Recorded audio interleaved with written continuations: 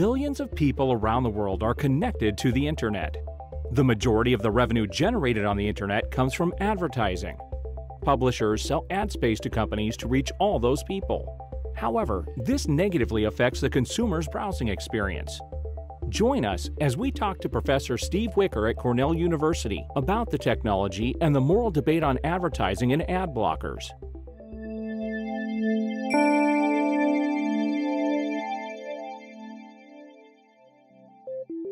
Stephen Wicker is a professor of electrical and computer engineering at Cornell University.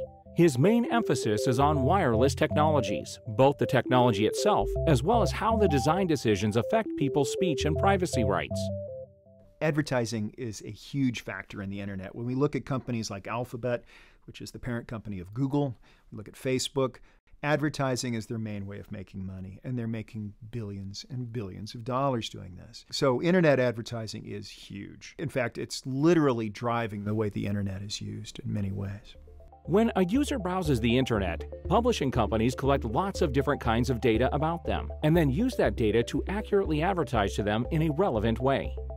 With access to billions of people around the world who use the internet, this technology can be very powerful and lucrative. So the technology is very interesting. The basic idea is that when you request a web page, for example, from the NewYorkTimes.com, there are a lot of companies bidding for the right to put an ad into your reading experience at the NewYorkTimes.com. And these auctions involve using a lot of information about you to determine how much that ad's going to be worth. They may know that you frequently buy pet products. They may know you're a left-handed Democrat who recently voted in a New York State election. They may know all kinds of things about you, things that you may have even forgotten. And in particular, they may know what you've been looking at recently when you've been browsing the web. So you may be, for instance, interested in buying an elliptic machine. Suddenly you're reading the New York Times and they're advertising elliptic machines. This is how this happens.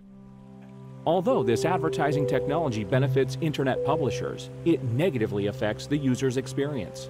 This led to the invention of an ad blocker, which prevents an internet browser from displaying any advertisements on a website.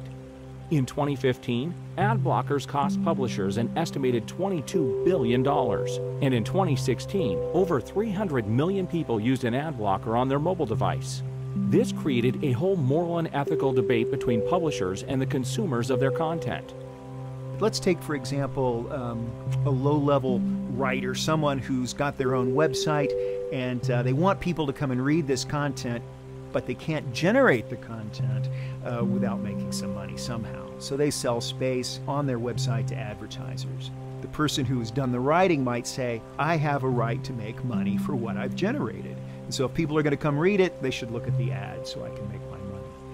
That's one side of the argument, but the other side is many of us who spend a lot of time reading material on the web have been bombarded by advertisements. We come down in our research on the side of the reader. I think ad blockers are moral because it's in essence our only source of defense against basically an inundation of advertising. We think that the distraction economy has gone too far and we need to allow ad blockers to basically run their course until the advertisers are willing to enter a dialogue so that both sides can have their say and people will only see the ads that they want to see.